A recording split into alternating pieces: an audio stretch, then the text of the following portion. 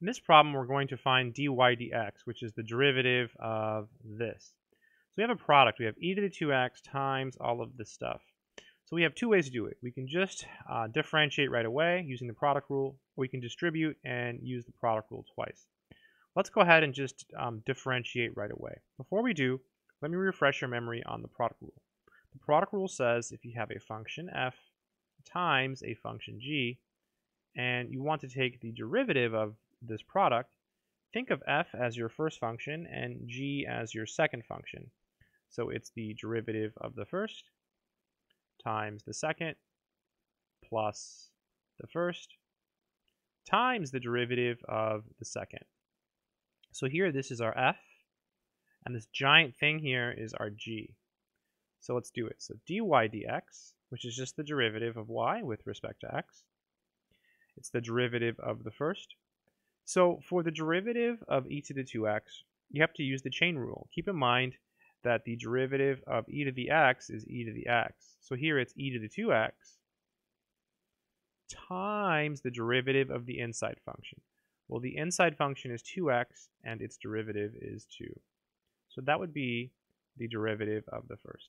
And then times the second, so 2 cosine of 3x. Just leaving it alone, we're just writing it again. This is our g, plus 3 sine 3x. So the derivative of the first times the second plus the first, so e to the 2x, times the derivative of the second. So now we have to take the derivative of each of these pieces. So the number will hang out. The derivative of cosine is negative sine. So this is 2 times negative sine of 3x. And then chain rule times the derivative of the inside.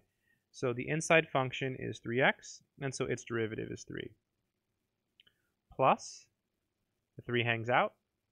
Derivative of sine is cosine, so cosine of 3x times the derivative of the inside.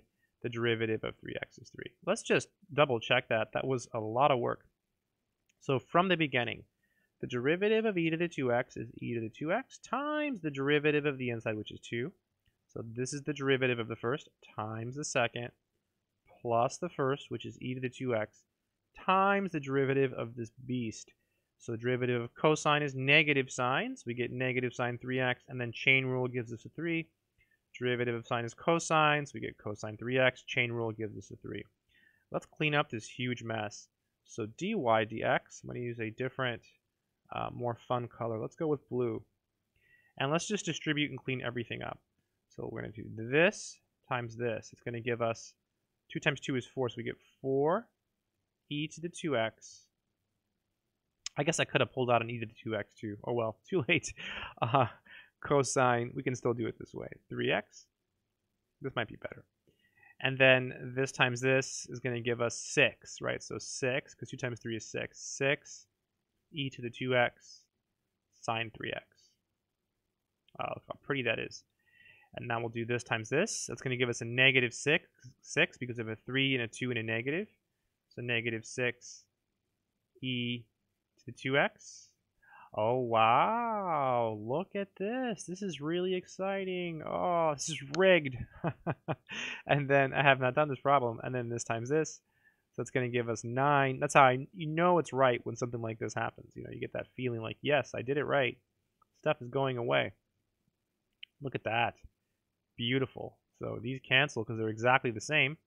So dy dx is equal to 4 e to the 2x cosine 3x. And then we have 9 e to the 2x cosine 3x. I don't know why I didn't combine these. Now we're going to combine them. We have 4 of them plus 9 of them. So dy dx.